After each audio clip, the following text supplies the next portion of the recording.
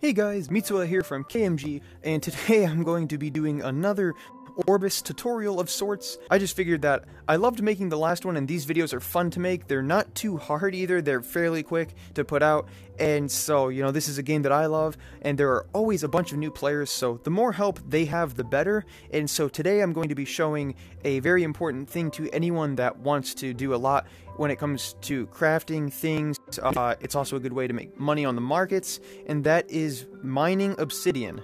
Now, Obsidian is the game's rarest gem. It's the rarest thing that you can mine, and so there are a couple places. I'm going to show you my preferred method, and so first off, you're going to want to head to a teleporter. Anyone works. I'm just choosing the one here at High Step.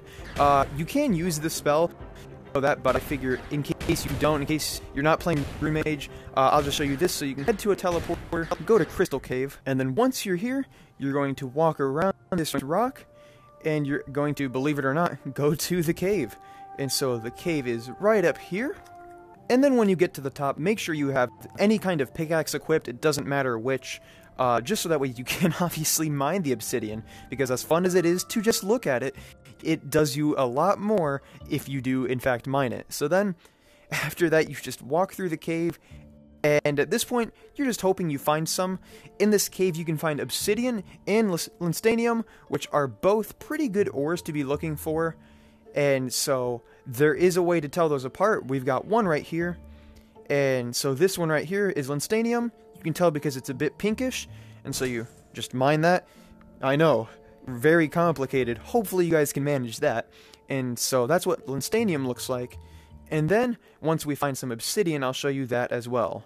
Alright, so this here is what you're looking for. It's not the most attractive, it's just a dull gray, but this right here is obsidian. That's what you want to find.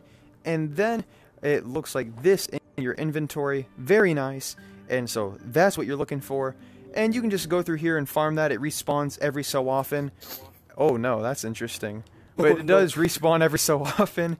The only thing is, everyone wants it, and so you can expect a lot of players to be here trying to get it. So you might have some stiff competition, but just stick to it, and eventually you will get it to yourself. You can also check different shards when there are multiple shards available, and that's another helpful tip. But other than that, yeah, just go through the cave, and even if you are looking specifically for obsidian, it's never a bad idea to mine the linstanium, because not only is that another valuable resource, but it also frees up some spawn areas for obsidian to spawn in. So that's another useful tip. But other than that, it's pretty straightforward. Hopefully you guys have a better understanding now. The last thing, this was pointed out, if you don't have a teleporter, this is where it is on the map. Crystal Cave is right there. So just head over here. And yeah, there is another location that I have not yet been to, so I'm not even going to get into that. But this one in the Crystal Cave is, again, my favorite. It's very easy, and it's just a great way to get obsidian. You can be racking it up very quickly in no time at all. So anyway, thank you guys so much for watching. Make sure to like, comment, and subscribe, and as always, we will see you guys next time.